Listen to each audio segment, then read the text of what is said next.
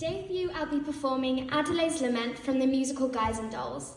This is sung by the character Adelaide. She's feisty, she's strong-willed, she's sassy and she's glamorous, so she's a really fun part to play.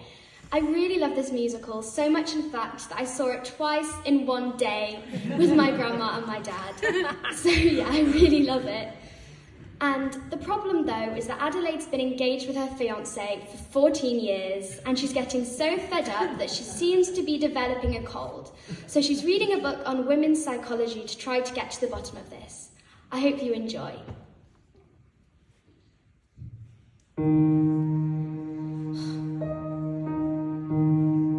The average unmarried female, basically insecure, due to some long frustration may react with psychosomatic symptoms difficult to endure, affecting the upper respiratory tract.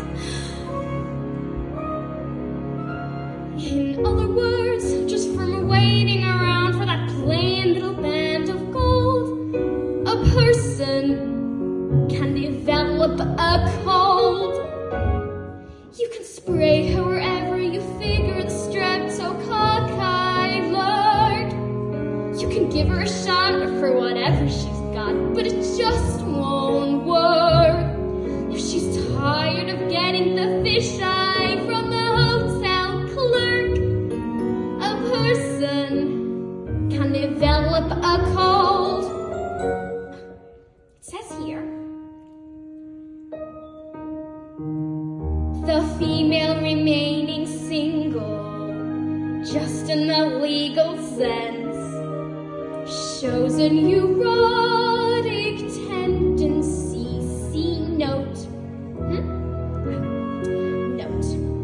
Chronic organic syndromes, toxic or hypertense, involving the eye, the ear, the nose, throat. In other words, just from wondering whether that wedding is on or off, a person can develop a cough. You can feed her all day with vitamin A and the bromo fizz, but the medicine never gets anywhere near where the trouble is. If she's getting a kind of a name for herself and the name ain't his, a person can develop a cold. And furthermore, just installing the wedding trip, a person can develop la grippe. When they get on the train to Niagara and she can hear church bells chime, the compartment is air conditioned and the mood sublime. Then they get off at Saratoga for the 14th time. A person can develop la grippe, la post